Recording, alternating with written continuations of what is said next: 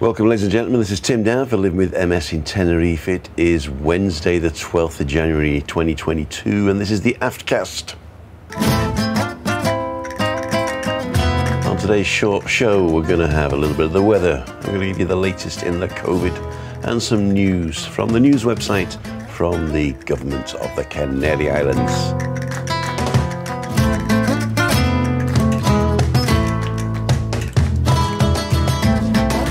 Don't forget to like and subscribe and ring that little bell for notifications if you're interested in more like this. I try and do one every day, but I'm not very good at the moment. But every couple of days you'll see this. If you want to hear anything else or see anything else, just let me know. Go to timothydowd.com and send me a message. If you're on the island and you want to meet up, don't forget to register in timothydowd.com. Send me an email, tell me where you're going to be.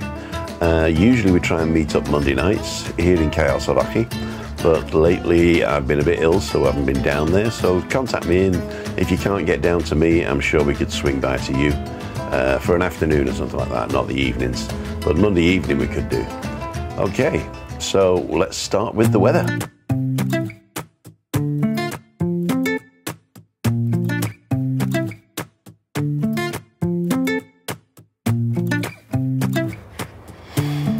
According to my weather forecast, it's going to be nice and sunny till about Monday, and then Monday, Tuesday, Wednesday, Thursday a bit cloudy. Could even be rain, but you know that's like here. They say it's going to rain, then it never does, or then it pours down, one of the two. So typically though it's nothing. So 21 degrees as a high. Obviously that's in the shade. It's a lot hotter in the sun. When the sun does go down, you probably do need a cardigan though. And there is a front out to our west, which may pop in and give us a bit of trouble. That's probably what this is next week, Monday sometime. Just keep an eye on that if you're coming in.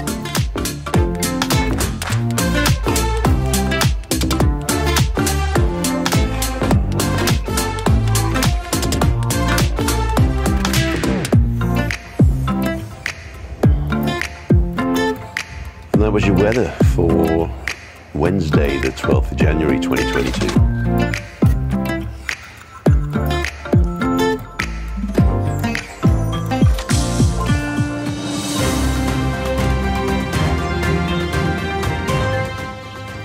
So let's take a look at the COVID figures now, and the COVID figures for the whole of the Canary Islands are up to 75,700 and a dot, and there's 500 plus in hospital with 70 in intensive care. If we take a look at Tenerife now, that's going to be 38,281 active cases with 315 in hospital and only 33 in intensive care. So actually the percentage of people in hospital and intensive care is less than it was, so that's a good thing. More people have been infected, which is a bad thing. So it could end up being something we may be able to live with. And like me, I've got bronchitis and a cold, and I tested negative for COVID, so we've got to live with this, right? So it might end up something that we can live with, so that'll stop all the faffing around. Wearing the mask though is always good if you're ill, so if you are ill, wear it and protect others. And that's the end of COVID.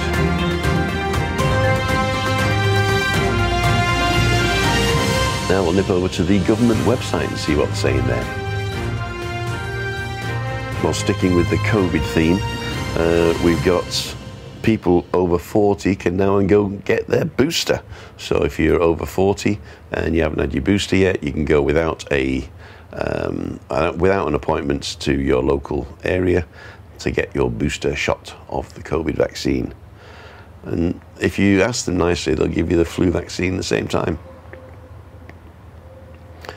And another one here, which is quite good, used to be that you weren't allowed to put photovoltaic on your roof. You had to pay a tax because they wanted a monopoly on the electricity or something. So now they've taken that off, and photovoltaic has gone up 400% since 2019. So there are 4 times as many people doing clean energy through the sun, solar energy, than there was 3 years ago, which is good. And I had a quick look at Janet Anscombe's website. She's not doing a daily vlog anymore, but she puts some interesting stuff there. If you're interested, go to janetanscombe.com. One of those caught my eye is that there's been a bit of bird flu going around. And bird flu, as we know, there was the most virulent version, which is the H5N1, which has been devastating Israel lately. I don't know if you've seen that in the news, but they say it's one of the worst ecological disasters that they've had in a while. And it's in Spain now, so we've got in Catalonia, there is the cases of the bird flu. It hasn't reached the Canary Islands yet, but they are doing all they can to contain it, and they're looking at it very carefully there in Catalonia.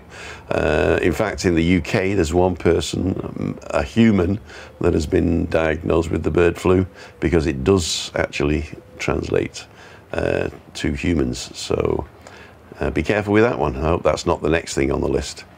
That's Janet Anscombe. Thank you, Janet.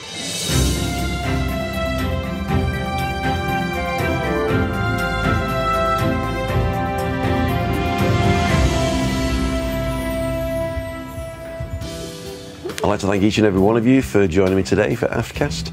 It's a short one today. I don't have anybody to interview. I'm not going out at the moment. Still got the cough that carries you off. Tonight is the balcony banter. Balcony banter might actually go out before this, but if you haven't seen that, go back and watch that and catch up. And if it's before balcony banter, don't forget to tune in at 5:55. This is Tim Down for Living with MS in Tenerife on a beautiful sunny afternoon, signing off. Thank you, my friends. Bye.